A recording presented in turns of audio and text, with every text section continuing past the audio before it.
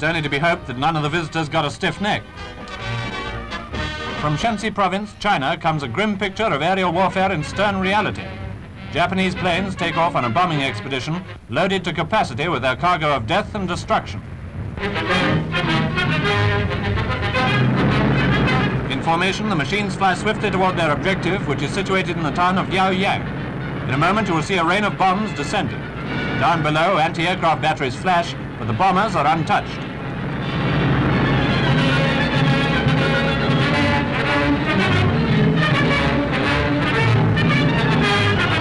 As you watch the explosions in terrifying concentration down there, you may well wonder what would be the effect of raids on a city by literally hundreds of machines.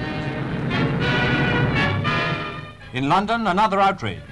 Here is the aqueduct at Stonebridge Park.